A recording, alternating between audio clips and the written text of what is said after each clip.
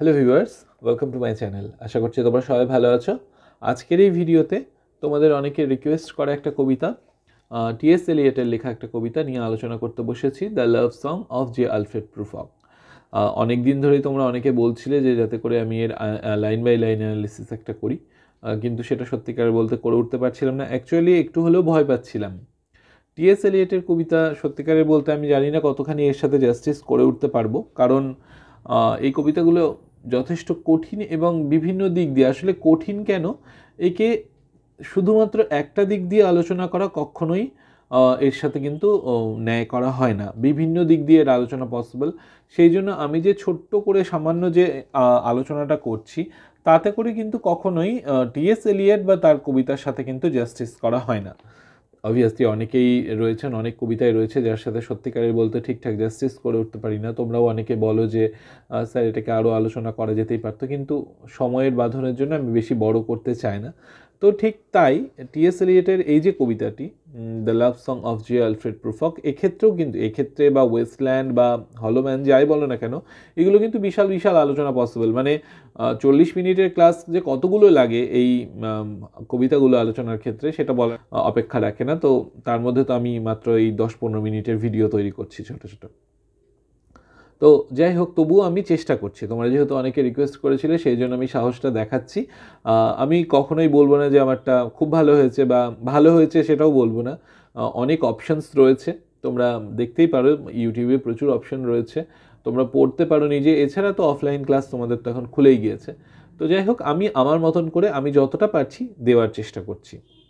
তো কবিতার প্রথমে পাবলিকেশন যে ব্যাপারটা সেটা জেনে নিই। মোটামুটিভাবে এই কবিতাটা টি.এস. এলিয়ট 1910 থেকে 1911-র মধ্যে লিখেছেন এবং 1915 সালে সর্বপ্রথম পাবলিশ হয় যে ম্যাগাজিনে, সেটা হচ্ছে গিয়ে poetry a magazine of verse, এই টাইটেলে একটা ম্যাগাজিন বেরোতো। সেই মানে বেরোতো না, এখনও বেরোয়। সেইটাতে তিনি সর্বপ্রথম এটাকে কিন্তু পাবলিশ করেছিলেন। তো সেই সময় মোটামুটিভাবে আমাদের মনে রাখতে হবে ব্যাকগ্রাউন্ডটা, যে এই সময় কিন্তু নভেলের ক্ষেত্রে বা এসে রাইটিংয়ের ক্ষেত্রে স্ট্রিম অফ কনসাসনেস যে জিনিসটা, সেটা কিন্তু খুব পপুলারিটি লাভ করেছে। মানে সত্যিকারের বলতে প্রচুর পরিমাণে যে বিভিন্ন যে সমস্ত রাইটাররা রয়েছে, যেমন হেনরি জেমস বলো বা হচ্ছে গিয়ে ভার্জিনিয়া উলফ বলো, তাদের লেখাগুলো কিন্তু প্রকাশিত হচ্ছে। এবং স্ট্রিম অফ কনসাসনেস অবভিয়াসলি হচ্ছে গিয়ে মিসেস ড্যালোওয়ে বা the portrait of a lady, বা হচ্ছে গিয়ে জেমস জয়েসের যে ইউলিসিস, বা অথবা এইরকম আরও যে সমস্ত নভেলসগুলো রয়েছে বা হচ্ছে গিয়ে লিটারি পিসেসগুলো রয়েছে, সেইখানটাই স্ট্রিম অফ কনসাসনেস এই ব্যাপারটা একটু কিছুদিন বাদে ফেমাস হলেও সেইটার কিন্তু একটা প্রভাব আমরা এই সময় লেখাগুলোতে দেখতে পাচ্ছিলাম। তো এই যে আমি বলছি স্ট্রিম অফ কনসাসনেস, মানে মানুষের কনসাসনেস বা সাইকোলজি যে একটা নিয়ে ডিল করা এই ধরনের হচ্ছে কবিতাতে বা নভেলের মধ্যে। তো এই ব্যাপারটা কিন্তু সেই সময় আস্তে আস্তে সামনে উঠে আসছিল। এবং এই যে কবিতাটা, এই কবিতাটা কিন্তু সেই অ্যাঙ্গেল থেকেই কিন্তু মোটামুটিভাবে আমাদের আলোচনাটা করতে হবে। তো যাই হোক, কবিতার দিকে আসি। কবিতার টাইটেলটা হচ্ছে গিয়ে the love song of J Alfred প্রুফক। তার মানে কি, দ্য লাভ সং মানে লাভ সং আছে, তার মানে কি এখানে কি কোনো প্রেমের কবিতা আমরা পড়তে চলেছি, প্রেমের গান পড়তে চলেছি? এই যে আলফ্রেড প্রুফক, সে হয়তো প্রেমের জয়গাথা গাইছে, এরকম কি কোনো কিছু পড়তে চলেছি? না, মোটেও না। লাভ সং নাম রয়েছে ঠিকই, কিন্তু লাভ নিয়ে তেমন ডিল করা হয়নি। অবভিয়াসলি দ্য আন্ডারলাইং থিম, মানে এর যে ভেতরকার যে থিমটা, অবভিয়াসলি সেটা হচ্ছে লাভ সং, মানে লাভ, ভালোবাসা নিয়েই রয়েছে। কিন্তু তার থেকেও বেশি এটা কি নিয়ে ডিল করছে না, এটা হচ্ছে গিয়ে মডার্ন ম্যান, যে মানে বর্তমান দিনের যে মানুষ, একদম আধুনিক মানুষের যে ওয়ারিজগুলো, বিভিন্ন ইনডিসিশন যেগুলো, মানে ইনডিসাইসিভনেস যেটাকে বলা হয়, মানে ডিসিশন নিতে না পারা, কোনো হচ্ছে গিয়ে তারপর হচ্ছে মীমাংসা করতে না পারা, বা কোনো একটা নেওয়া, যে কোনো একটা স্ট্যান্স, যে না তুমি এইটাতেই দৃঢ় সংকল্প থাকছো, সেই রকম স্ট্যান্স নিতে না পারা, অথবা হচ্ছে গিয়ে যে ইতস্তত করা যে ব্যাপারটা, হেজিটেশন যে ব্যাপারটা, সেই ব্যাপারটা কিন্তু এইখানটায় মেন। আর এর সাথে সাথে ডিসঅ্যাপয়েন্টমেন্ট আর ডেসপেয়ার তো আছেই। আর হচ্ছে গিয়ে যে আলফ্রেড প্রুফক, মানে যার নামে কবিতাটা, মানে যে কবিতাটা আমরা বলতে পারি প্রোটাগনিস্ট, সে হয়তো তার প্রপোজালটা দিতে পারছে না তার গার্লফ্রেন্ডকে তার ওয়ারির জন্য, তার হেজিটেশনের জন্য, সেই জিনিসটাই কিন্তু এই কবিতার মূল উপজীব্য বিষয়। মানে আমরা বলতে পারি যে হচ্ছে গিয়ে একজন বর্তমান দিনের মানুষ, তার মধ্যে যে সমস্ত ওয়ারিজগুলো রয়েছে, তার যে সমস্ত হেজিটেশনগুলো রয়েছে, সেই দিক দিয়ে কিন্তু এই কবিতাটাকে যদি আমরা আলোচনা করি সবচেয়ে ভালো এর একটা আলোচনা পসিবল হবে। তো আমি সেদিকটা দিয়েই আলোচনা করছি। এর মধ্যে আমরা তেমন ভার্সিফিকেশন যে ব্যাপারটা, ফ্রি ভার্সও বলা যায় না, আবার কোনো ভার্স নেই, মানে ভার্সিফিকেশন কোনো রাইম স্কিম নেই সেটাও বলা যায় না। তিনি বিভিন্ন রকমের রাইম স্কিম এর মধ্যে প্রয়োগ করেছেন, যেটা এই যে মডার্ন ম্যান, সেই মডার্ন ম্যানেরই কিন্তু একটা হচ্ছে গিয়ে সিমালটেনিয়াস একটা ইন্টারপ্রিটেশন আমরা বলতে পারি। আমাদের জীবনটাও যেমন হ্যাঁ একটা তালে ছন্দে চলছে, অবভিয়াসলি একটা তাল ছন্দ রয়েছে, কিন্তু সেটার মধ্যেও কোথাও যেন একটা ডিসহারমানি রয়েছে। ঠিক অনেকটা এই কবিতাটা তাই আমাদের কাছে কিন্তু পোর্ট্রে করছে। ওকে, মানে ডিসজয়েন্টেড থেকেও যেন জয়েন্টেড। অবভিয়াসলি আমাদের লাইফটা একটা জয়েন্ট, একটা complete whole, but this is a complete picture of some fragmented piece, মানে একটা কোলাজ, একটা ছোট ছোট টুকরো নিয়ে যেন একটা কোলাজ করে যেন বর্তমান জীবনটা আমাদের যেমন তৈরি হয়, কবিতাটাও কিন্তু ঠিক সেই রকম আমরা বলতে পারি। তো এইটা গেল মোটামুটিভাবে এর একটা আলোচনা, বহিরঙ্গের আলোচনা। তো কবিতার যখন সূত্রপাত আমরা বলতে পারি, সূত্র মানে শুরুটা হচ্ছে একটা এপিগ্রাফ দিয়ে। এপিগ্রাফটা কার না, দান্তের যে ইনফার্নো লেখাটা রয়েছে সেই ইনফার্নো থেকে নেওয়া হয়েছে। সেখানটাই যে হেল রয়েছে, আমরা তো জানি যে ইনফার্নো অর্থাৎ সেটা হেল, নরক, সেইখানটাই হচ্ছে আমাদের দান্তে কি করছেন, যাচ্ছেন, এবং সেখানে গিয়ে যে এইথ চ্যাজম মানে অষ্টম যে নরকের ভাগ, সেইখানটাই তার সাথে দেখা হচ্ছে গাইডোর সাথে। এই গাইডো হচ্ছে গিয়ে পোপ বোনাফিস নামে যে পোপ ছিলেন, তাকে তিনি ভুল ভ্রান্তি মার্কা তথ্য বা ট্রেচারি এই সমস্ত শিক্ষা দেওয়ার জন্য তার যে ভয়ঙ্কর শাস্তি হয়েছিল সে শাস্তি ভোগ করছে সেই চ্যাজমের মধ্যে, এবং সেখানটা থেকে কিন্তু দান্তে তার সাথে দেখা করতে যাচ্ছে। এবার দান্তে তার সঙ্গে দেখা করতে গিয়ে তাদের মধ্যে যে কথোপকথন হচ্ছে, বা আমরা বলতে পারি গাইডো যে কথাটা বলছে, কারণ গাইডো ভাবছে যে আমি যখন শুনতে পাচ্ছি আওয়াজটা দান্তের, তার মানে এখানে যারা আছে সে কোনোভাবেই পরপারে যেতে পারবে না, মানে পৃথিবীতে ফেরত যেতে পারবে না। ফলে সে কি করছে, তার নিজের অন্তরাত্মার কথা, তার মনের কথা যে সেটা কিন্তু সে সম্পূর্ণ বলছে। এবার হঠাৎ করে এই যে এপিগ্রাফটা, এই এপিগ্রাফটার সাথে এর মিল কোথায়? তাহলে আমরা বলতে পারি ওই যে বললাম মনের কথা, স্ট্রিম অফ কনসাসনেস, মানে কারোর অবচেতন মনে বা তার মনের গভীরে কি চলছে সেই ব্যাপারটাকে নিয়ে যখন যেই নভেল বা যে ধরনের কাব্যে ডিল করা হয়, সেটাই কিন্তু স্ট্রিম অফ কনসাসনেসের মধ্যে চলে আসে। তো অনেকটা ঠিক এই ক্ষেত্রেও আমরা তাই দেখতে পাচ্ছি। আমরা কি দেখতে পাচ্ছি না, এই যে আলফ্রেড প্রুফক, সে যখন ওই রেস্তোরাঁতে যাচ্ছে বা যেখানেই যাক না কেন সে যাচ্ছে যখন, বা গোটা কবিতার মধ্যে দিয়ে আমরা কিন্তু তার যে অন্তরাত্মার একটা যে কথা আমরা বলতে পারি হচ্ছে গিয়ে সে নিজের সাথে নিজে কথা বলছে, সেই জিনিসটাই কিন্তু পরিষ্কার হয়ে আমাদের সামনে ফুটে আসছে, ঠিক আছে, ফুটে উঠছে বলতে পারি। মানে হচ্ছে গিয়ে সে যে সম্পূর্ণ হেজিটেট করছে, সে ভেবে পাচ্ছে না সে কি করবে না করবে, সে প্রপোজ করবে কি করবে না, বা তার যে সমস্ত ওয়ারিজগুলো রয়েছে, তার বয়স হয়ে যাচ্ছে, এই সমস্ত ব্যাপারগুলোই কিন্তু রয়েছে। মানে সে তার নিজের অন্তরাত্মাটাকে যেন আমাদের সামনে মেলে ধরছে। ওকে, তো এটা বলতে পারে একটা ছোট্ট দেখে সামারি। এবার চলো এই যে লাইন বাই লাইন অ্যানালিসিসটা হয় সেইটা শুরু করা যাক, যে লাইন ফার্স্ট লাইন থেকে। Let us go then you and I. তাহলে তিনি কাকে বলছে, লেট আস গো দেন, তাহলে চলো যাই আমরা। ও হ্যাঁ, এখানটায় বলে রাখা উচিত, এই কবিতাটা যখন আলোচনা করব আমরা বলতেই পারি এটা একটা ইন্টারনাল মনোলগ বা ইনার মনোলগ। ইনার মনোলগ বলতে গেলে উদাহরণস্বরূপ আমরা বলতে পারি হচ্ছে গিয়ে রবার্ট ব্রাউনিংয়ের যে কবিতাগুলো রয়েছে, সেই যে টাইটেলটা যেটা ডিউক অফ ফেরারা যেখানটায় ছিল একটা কবিতা, সেটাকেও আমরা ইন্টারনাল মনোলগ বলতে পারি। তো এরকম কিন্তু প্রচুর ইন্টারনাল মনোলগ রয়েছে যেখানটায় হচ্ছে গিয়ে একটা সলিলোকির আকারে কোনো যে ইয়ে রয়েছে, যে স্পিকার বা ন্যারেটর, সে তার নিজের মনের কথা বলছে। অনেকটা ঠিক কিন্তু আমরা এক্ষেত্রেও তাই দেখতে পাই। কিন্তু এই যে কবিতাটা আমি শুরু করলাম প্রথমে, let us go then you and I, তাহলে আমাদের কি মনে হচ্ছে না তিনি কাউকে কিন্তু বলছেন, তাহলে কিন্তু ওই ইন্টারনাল মনোলগের মতনই কিন্তু পড়লো। ওই ডিউক যেমন করে সেই যে মেসেঞ্জারের সাথে কথাটা বলছেন যে সে কারো একজনের সাথে কথা বলবে ঠিকই, কিন্তু তার কোনো আমরা দেখতে পাবো না, মানে ড্রামাটিক মনোলগ যেটা একটা ড্রামাটাইজেশন হবে অবভিয়াসলি, কিন্তু যে মানে বক্তা থাকবে সে নিজেই একা বক বক বক বক করে যাবে, তার মনের কথাগুলো বলে যাবে। ঠিক এখানে তাই, সে তার অবচেতন মনের কথা কিন্তু বলে যাচ্ছে। তো তিনি বলছেন লেট আস গো দেন, চলো যাই তাহলে, ইউ অ্যান্ড আই। এবার ইউ অ্যান্ড আইটা কে? স্পিকার মানে আমাদের যে আলফ্রেড প্রুফক এবং তার গার্লফ্রেন্ড? না, আমরা বলতে পারি প্রথমে আমাদের তাই মনে হবে যে তিনি হয়তো তার গার্লফ্রেন্ডকেই নিয়ে যাচ্ছেন, কিন্তু না, তিনি কিন্তু যাচ্ছেন এবং তিনি এবং তার সাথে তার নিজের অন্তরাত্মা, তারা দুজন গল্প করছে। তিনি কিন্তু এতখানি সাহস জুগিয়ে উঠতে পারেনি যে তিনি গার্লফ্রেন্ডকে প্রপোজ করতে পারবেন বা তাকে তার মনের কথাটা বলতে পারবেন। তিনি এতখানি মডার্ন ম্যানের যে ওয়ারিজগুলো রয়েছে, ইনডিসিশনগুলো রয়েছে, ইতস্তত করা যে ব্যাপারগুলো, সেগুলো তার মধ্যে ভরপুর হিসেবে রয়েছে। ওকে, তারপর second line, when the evening is spread out against the sky, অর্থাৎ কি না, বিকেলটা আস্তে আস্তে মিলিয়ে যাচ্ছে against the sky, মানে কি রাত্রি নেমে আসছে বিকেল পার হয়ে।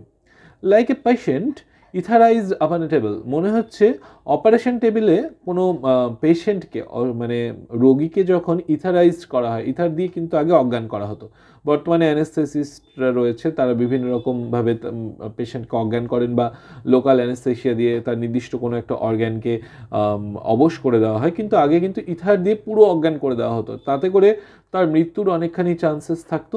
আবার অনেক সময়, বেশিরভাগ ক্ষেত্রে বেঁচে আসতো, অনেক সময় কিন্তু একদম পটল তুলেও নিত।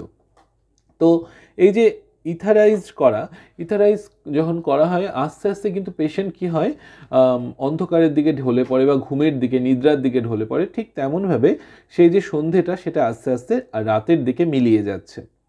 Let us go through certain half deserted streets. তো তখন যে আলফ্রেড প্রুফক বলছে যে তাহলে লেট আস গো কোথায় দিয়ে না, through certain half deserted streets, সেই যে অর্ধেক পরিত্যক্ত রাস্তা, মানে ডেজার্টেড মানে লোনলি, যেখানটায় লোকজন তেমন নেই।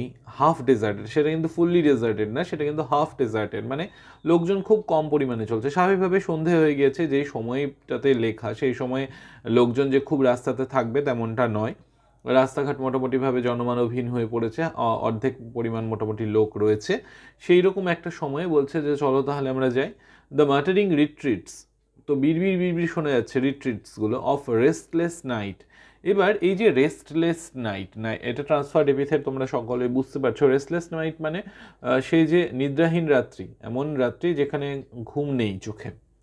তো যেখানকার একটা আমাদের চোখের সামনে আমাদের যে সেটিংটা তুলে ধরা হয়েছে, ভেন্যুটা ধরে নিলাম আমরা পশ্চিমের কোনো দেশ, সেটা ইউরোপ হতে পারে, সেটা আমেরিকা হতে পারে, যে কোনো দেশ হতে পারে। সেখানে কি হচ্ছে না, রেস্টলেস নাইট, রাত্রিগুলো কিন্তু রেস্টলেস, মানে লোকজন মানে নেই বা লোকের চোখে ঘুম নেই আমরা বলতে পারি রাত্রিবেলা। অথবা এটাকে কিন্তু অন্য দিক দিয়ে ভাবতে গেলে এমনও হতে পারে রাত্রিবেলায় তারা কিছু একটা কাজ করছে, যার কারণে রাত্রিটা রেস্টলেস।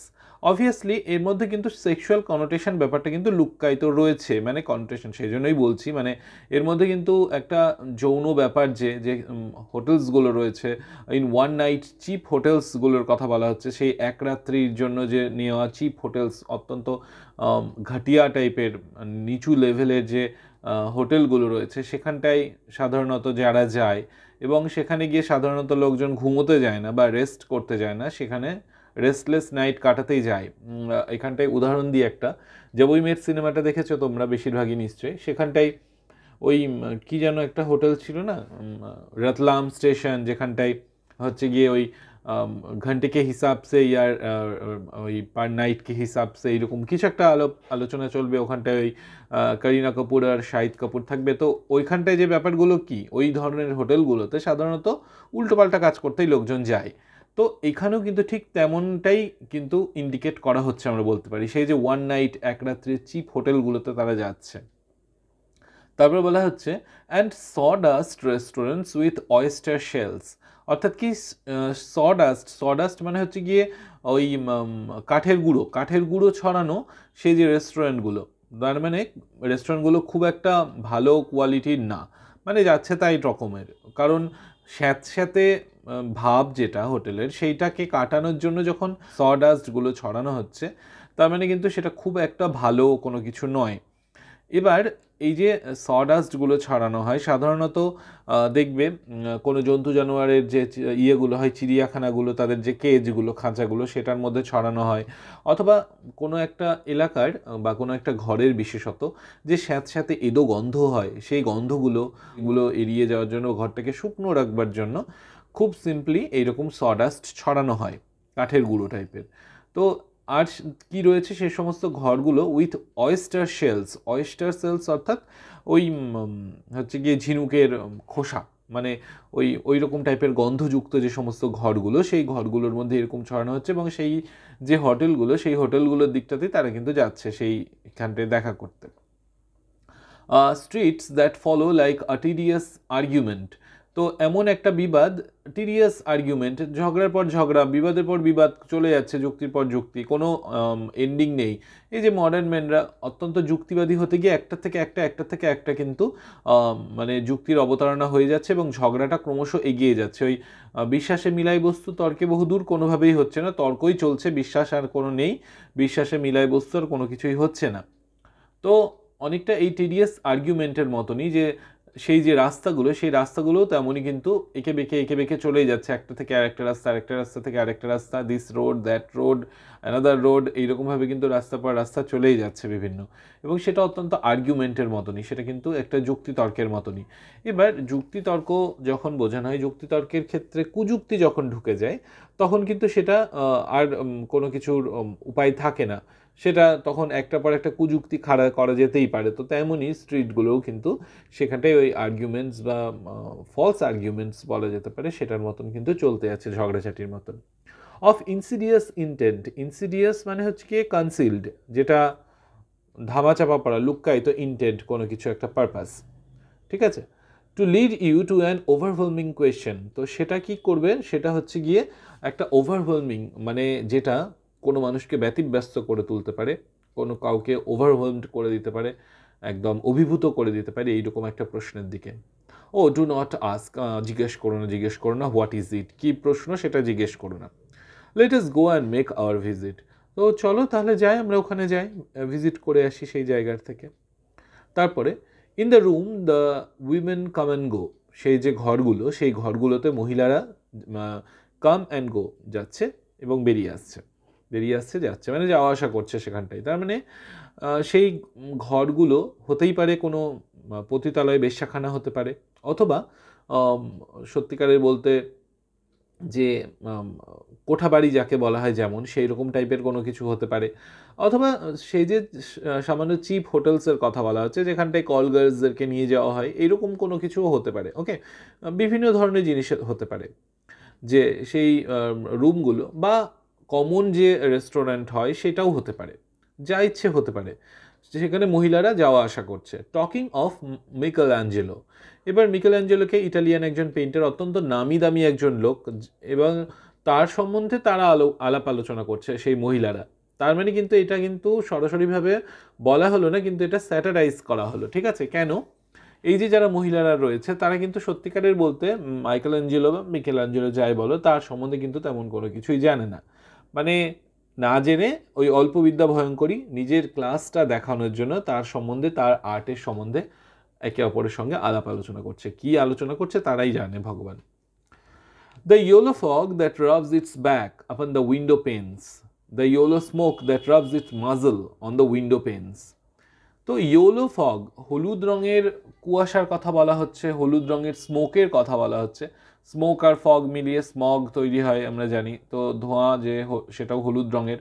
তো এইখানটায় আমরা বলতে পারি এই যে ইয়েটাকে বলা হচ্ছে ইয়েলো কালারের ফগ বা স্মোক, সেটা একটা জন্তুর সঙ্গে তুলনা করা হচ্ছে, বিশেষ করে আমরা বলতে পারি বেড়ালের মতন, কারণ এখানে যে বর্ণনাটা পাওয়া যাচ্ছে যে রাব করে নিজের পেছন দিকটা, অথবা এই যে মাজল সাধারণত কুকুর বেড়ালের যে চোয়াল নাক সমেত অংশটা, সেটাকে মাজল বলা হয়। তো তার মানে আমরা বলতে পারি এখানটায় ধোঁয়াটাকে বা স্মোকটা বা ফগ কুয়াশাটাকে সেই হলুদ রঙের কোনো বেড়ালের সঙ্গে তুলনা করা হচ্ছে। একটা কার্টুন দেখতাম আমার মনে আছে, সেখানে হলুদ রঙের একটা বাঘের মতন ডোরাকাটা বেড়াল ছিল, তার একটা চোখ কানা ছিল, আই থিঙ্ক মনে পড়ছে না আমার ঠিক, কিন্তু ছোটোবেলায় একটা কার্টুন হতো এরকম, সেটার কথা হঠাৎ মাথায় এলো।